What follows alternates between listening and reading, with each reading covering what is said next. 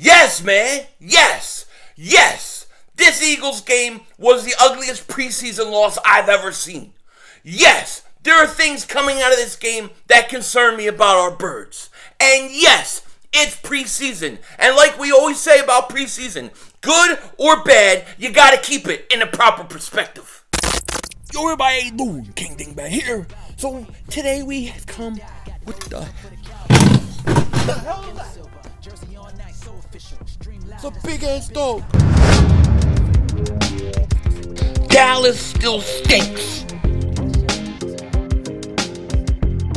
You're by doing King Dingbat here, and I hope everybody's having a great day. Hope you guys are doing well. Hope you're hanging in there after the destruction of the Eagles last night. And that was, by all accounts, the worst preseason game I've ever seen the Eagles play. But that's what it was, a preseason game. We can't forget that. And we're going to get into this whole thing in a minute. But before I do that, I got to say this. If you have the Newsbreak app, maybe you want to get the Newsbreak app, click the link in the description, give your boy a follow. I would appreciate it very, very much. And also, I want to thank all the people that were in the live stream yesterday. It was huge numbers for preseason. Can't believe it. Even through that debacle, you guys were with me. Thank you so much. Had a great, great time. Now, getting into this preseason game, right? The whole thing is just weird by the start of it, okay? You go, we're getting ready for the game. They're showing Jalen Hurts. He's warming up. He's throwing the ball. He's dancing around. He looks like he's ready to go.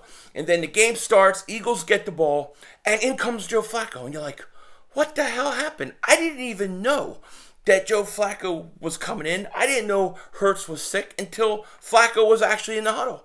And then people started saying, oh, he's sick, he's sick. And, you know, at least in my stream, the first reaction is, wait a second, he's throwing, he was dancing around, he looked fine, now he's not playing. Is he really sick? What is really going on here? You know, some people were speculating in my channel. I love conspiracy, so I have to entertain all possibilities. They're like, did they trade him? And we're like, nah, probably not. Did Howie call Nick Sirianni and say, you're not playing Jalen Hurts? You know, that's what I was leaning towards, because I was like, I mean, it was just weird. It was a weird situation, weird way to start preseason, a preseason game. However, it turns out Jalen Hurts was sick. He has a stomach infection of some sort, something like that. Goes to the hospital, gets checked out, comes back, and he's going to be out a couple days. So he was sick. That's what happened. And what are you going to do? These things happen. But it was just a weird kind of how it went down and all those kind of things. My immediate reaction from seeing like the first couple plays was, where is our starting offensive line? Where's our offensive starting line?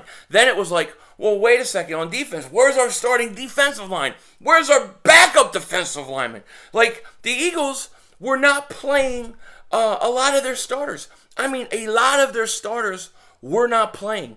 And it was, like, weird, because you're thinking, all right, with 3 games in the preseason, you're going to have game 2 be your dress rehearsal. Then you sit guys week 3, but the Eagles didn't do it. What they kind of did, and look, I liked a lot of the things Nick Sirianni has done so far. I like it. This kind of, I didn't like. I'm not going to lie to you. I didn't like the strategy last night. I don't know if it changed because Jalen Hurts didn't play. But, you know, you have Flacco coming there, a guy who's older, who is not a mobile quarterback. And you don't give him a starting offensive line that could protect him. The offensive line, the starting offensive line should have played with Joe Flacco to protect him, okay? They had no problem keeping out or keeping in their starters at wide receiver. That was what was weird about it. It was like wide receivers, linebackers, the starters are playing. But defensive line, offensive line, most of the secondary, like backups, all backups. It was weird. I would have rather see you do the whole offense group plays the whole game or half the game as starters, so all your starters play together, all your backups play together. I would have rather seen it that way, but it is what it is. And the Eagles, they got destroyed because the New England Patriots came out and they played their starters. Their starting offensive line played in the first 3 drives of the game. Okay, they scored points, I believe, every one of those drives. So our third string defensive line was going up against their starters. what do you think is going to happen? Okay, and I want to go over some of these. I want to go over some of these snap counts right now because they have the snap count. I'm not going to go over everybody, but I'm going to go over some of these because they're very telling. It's very interesting. I'll leave the link in the description so you guys can check this out yourself. But the guy who got the most snaps on offense yesterday, let's see, maybe on defense too. Yeah, most snaps out of all the Eagle players was Nate Herbig. Nate Herbig played, it looks like he played 100% of the snaps. Okay? Second most snaps was Matt Pryor. He had 87%. Then you had Toth. He had 79% of the snaps. Opeta had 66% of the snaps. Okay? Then you had Stahl with 58%. That was kind of because injury, right? You had Kroom who got hurt. He looks like it's a serious injury. He's going to be out a while. And then Flacco had 57% of the snaps. Driscoll, 57% of the snaps. What's interesting was, like I said, the wide receivers they played a lot yesterday. Watkins, he had 57% of the snaps. DeVonta Smith, 49% of the snaps. Rager, 42% of snaps. So they had no problem playing their starting wide receivers, but clearly you can see they didn't start their offensive linemen. I mean, your whole offensive line was pretty much out. Now, Jordan Mailata and Seumalo did play a little bit. They played a total of 6 snaps each. They played 6 total snaps. The Patriots offensive linemen had 3 series. They had 6 snaps. Okay? Zach Ertz had 3 snaps. Miles Sanders, 4 snaps. Dallas Goedert, 4 snaps. Like I said, Seumalo, Mailata, 6 snaps each. Jordan Howard, 6 snaps. Now, here's what concerns me about the offensive snap count yesterday. Why the hell does J.J. Arcega-Whiteside have only 8 snaps? He only played 15% snaps on offense yesterday. He had 8 snaps. How good do they think this guy is? He should have played 100% of the game. He stinks. This guy cannot make this team. If he does, that is really, really bad. I mean, Hightower played 25% of the snaps. Fulgham played 26% of snaps. Fulgham didn't even get any snaps in the first half, I don't think. So that concerns me a little bit that Arcega-Whiteside would only have 8 snaps. Are they really that high on that guy? If he makes this team, I'm going to be pissed. I'm going to be pissed. You know? So, you know, it's something else, man. Let me see, Kenneth Gainwell too, because Kenneth Gainwell played really good last night. And Gainwell had 28% of snaps. I thought Kenneth Gainwell had a really, really good game last night. I'm trying to go to defense here. So, then on the defensive side of the ball, Sean Bradley had 68% of snaps. Zach McPherson, who got destroyed yesterday, he had 65% of the snaps. Okay? I mean, these guys really didn't play. A lot of them. Avery had 8 snaps. Steven Nelson only had 9 snaps. Maddox had 9 snaps. Slade didn't even play. None of your starting defensive linemen played. No, most of your backup linemen didn't play. Okay? So, and then Kevon Wallace, he leaves early after re-injuring his groin, which is never a good sign. But, I mean, let me see this. Alex Singleton. Now, I'm going to talk about him in a second, but Alex Singleton, I want to see how many snaps he had real quick, because I forget. Alex Singleton had 24% of snaps. He had 19 snaps. He was by far the best player last night. Alex Singleton, baby arms, Alex Singleton, Popeye as I call him. He had a great night. He is turning into a legitimate linebacker, okay? Out of the 19 snaps that he had, he was dominant. It seemed like almost every snap. He was in on a tackle, in on a play.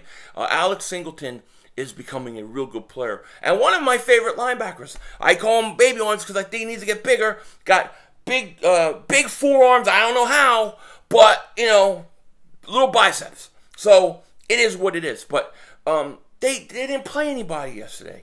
This is my point. They didn't play anybody yesterday against a team that was playing their guys. So, yes, they took a beating, and it is what it is, but they didn't play anybody. And that's how I kind of feel about this game. So, yeah, it's upsetting that they lost and they got killed, but they didn't play anybody. What's more concerning to me about this game yesterday was that it showed clearly, especially, I will say, defensively, on defense. This team has no depth. This team has no depth. And that is the biggest problem I see for the Eagles going forward. You have injuries, especially on the defensive side of the ball, especially in that secondary, on that defensive line. You got no depth, man, because their backups got destroyed. They got destroyed, and it was a brutal night. Now, I've liked a lot of the things Nick Sirianni has done this year. Didn't like the way he went about managing this game. I didn't like it. I thought, just from seeing him on the sideline, he didn't look like, I don't know, he didn't seem like he had the energy. The whole team didn't seem like they had that same energy as we've seen all preseason from him. So, yeah, I mean, it sucks. And to me, the thing that scares me the most is the depth. Because the Eagles have been hurt year after year, year after year, year after year. And what has happened? We've had people on the depth chart rise up and be decent and help contribute, get us into the playoffs. Last year it was just too brutal. What's going to happen this year when guys get hurt? If a Josh Sweat, Derek Barnett, what if they go down? Who are we going to have at defensive end? So I think that being concerned about the depth and what we saw depth-wise from this team is fair. It's a concern. It's something to worry about. As far as losing 35-0 competition, how we played, I mean, we had all backups in. And to me, that's how I kind of look at it. So, yes, I'm concerned about the depth of this team. No question about it. I didn't like it. Anybody that thinks Flacco is going to beat out Jalen Hurts, it's not happening. Although I don't think they did Flacco any favors. If you're going to have a guy who's immobile, can't move around, if you're going to have him go out and sit there and basically run for his life when he can't run, he's not going to play well. They should have kept the starting offensive line out with Flacco, and let's see what he could do. So, overall, disappointing night, a very hard game to watch. I'm not going to have fun watching it back, which I'm going to have to do. However, the depth of this team is a concern. No question about it. The players, the starters not playing and playing all your backups versus their starters. Because before their starters even went out, I think it was like 19-0. So it is what it is. I'm not so concerned about the score or the loss. I am concerned about the depth of this team. But at the end of the day, it is a preseason game, and we have to keep it in perspective. So those are kind of my final thoughts on this game. Looking forward to moving past it. We got some other things going on. Andre Dillard news. We got to talk about possibly him being traded and moved. That'll be coming up in the next video. With that said, take care. Talk to you later. Of course, don't be a dingbat.